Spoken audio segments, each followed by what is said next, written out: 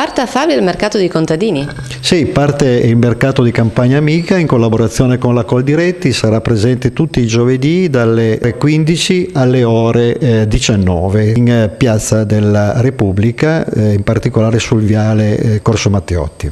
Questo l'abbiamo fatto soprattutto per dare possibilità dei nostri coltivatori che producono in proprio e far sì che loro abbiano la possibilità di vendere i loro prodotti, e soprattutto per i cittadini, perché si acquista prodotti a chilometro quasi a zero e sono prodotti di stagione, prodotti certificati con una garanzia alimentare.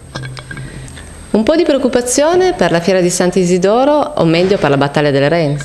Grandissima preoccupazione, perché il fronte animalista ha creato un evento per contestare la Battaglia delle Reines e quindi ci creerà sicuramente qualche problema. Noi ricordo a tutti che Favria è un paese molto ospitale, siamo disposti ad un confronto, direi, pacato, corretto nella educazione, e vogliamo dimostrare che questi animali non sono trattati male, non vengono drogati, è una forma di battaglia, se così si può definire, per una spinta che loro hanno come morfologia fisica di questi animali, sono molto tozzi e si spingono con la testa ma non si fanno assolutamente male. È una forma di sottomissione che un animale ha nei confronti dell'altro e poi finisce tutto lì.